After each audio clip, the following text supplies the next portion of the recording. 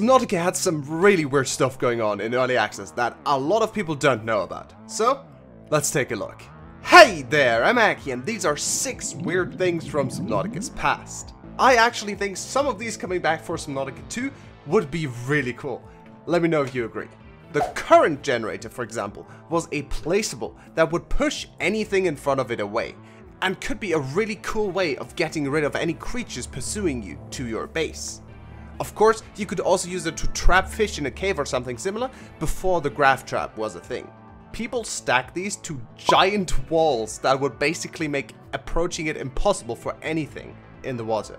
If I remember correctly, not even a seamoth could get to it because it would just get pushed away, but it didn't really have any utility or real use. Alright, it turns out I was wrong. The seamoth and cyclops were unaffected, but you could push your life pod anywhere you wanted, and even move reef bags with this.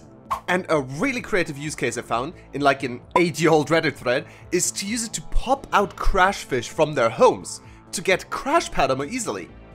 Genius! I get why they removed it, since besides being fun to play around with, it just didn't do anything. But I think you could make it a useful tool in Subnautica 2 if you design some gameplay around it. For example, what if you could use it to push open collapsed cave entrances that your repulsion cannon is not strong enough to do? Or you could use it to create a current to transfer nutrients from one biome to another to help the plants grow. That would probably require a way more advanced biome system, but hey, who knows? Something that was never or will ever be useful though was the flat aurora. Back in the pre-alpha, even before early access, the aurora was just a flat image plopped onto the horizon to give you a point of reference and story reasons, I assume? But the devs quickly figured out that people were really interested in it. They actually had stats tracking basically anything players did in Subnautica. From which base pieces were most used, to where they placed their bases, what they picked up, what they ate, and where they went. And they saw that people really tried to get to that Aurora PNG. We track every single item the players craft, every single base piece they build, every single submarine they build, everything. That's actually why they implemented a 3D model for the crash ship in the first place and made it explorable. It's really weird to think about what Subnautica would be like if we never did have that and the Aurora was just still a flat picture. Oh, that's weird. Next thing though, I'm actually glad it's gone because it was very annoying and I do not want to have it back like ever. Durability on knives. I don't know if this was just knives or also other tools, but I definitely remember the knife durability. That's because just after the repo was added, I tried making a video about killing it. I think I was actually the first person to do that. I went through about 8 knives, I think, which also had higher durability than the standard survival knife because I used diamond knives, an upgrade which also existed back then. Yeah, they do not need to bring that back, thank you. But an idea I really wish they revisited is procedurally generated terrain. Yep, you heard that right. If you didn't know, they did plan for Subnautica to have a procedurally generated map that would change every time you loaded the game. The only remnant of that is that your life pod placements are somewhat random, but also not completely. There's just a bunch of preset life pod spawns and it chooses one at random. They already created several tiles for different biomes that would spawn in random arrangements, like these safe shadow tiles. There were tiles in different sizes and even unique tiles, like the giant mushroom tree and the lava castle. We did get a handcrafted map in the end, I assume because it would make it easier to tell a story and make sure things are where they're supposed to be, and it's greater for details, Easter eggs, and making the player follow the story better. But I think Subnautica 2 having a second game mode with a procedurally generated map for higher replayability would be awesome. I still do think we should have a manually crafted map for the main story mode, but I don't see any reason to have a more replayable game mode with procedurally generated terrain. It wouldn't even have to be tiles. It can be completely procedurally generated, if they can pull that off. It's just about switching it up for a second and third playthrough, so the game doesn't get boring as quickly. Imagine if precursor bases also had procedural layouts with different rooms you would have to get through that could spawn in all kinds of arrangements. Basically like a world puzzle from other games. Wouldn't that be awesome? A procedural terrain system also opens up a bunch of possibilities for new exploration equipment and vehicles.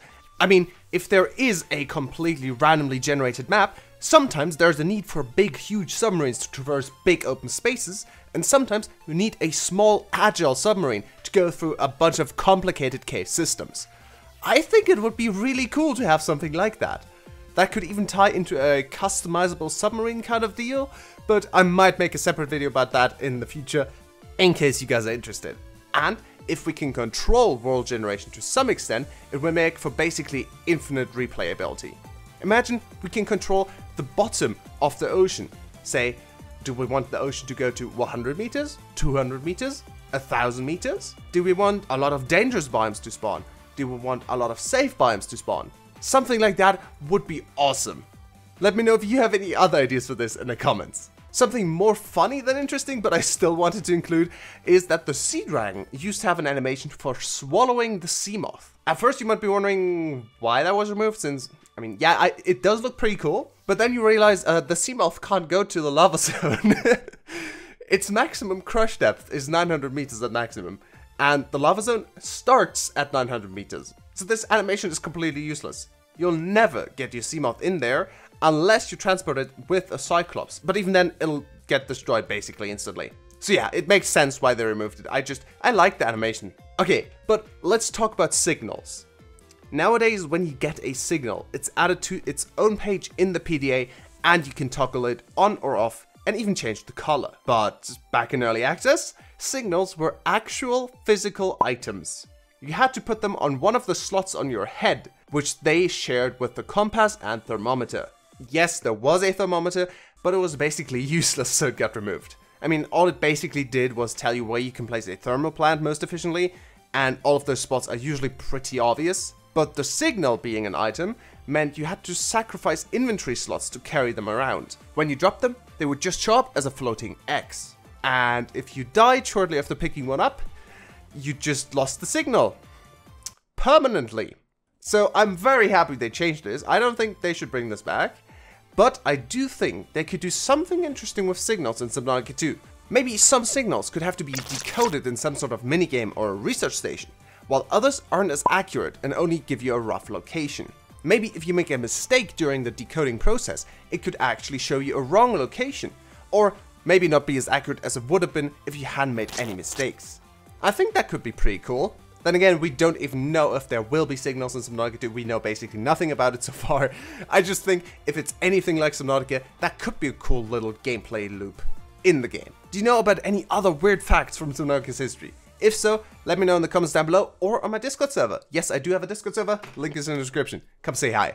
But for now, thank you very much for watching, and as always, I'll see you next time.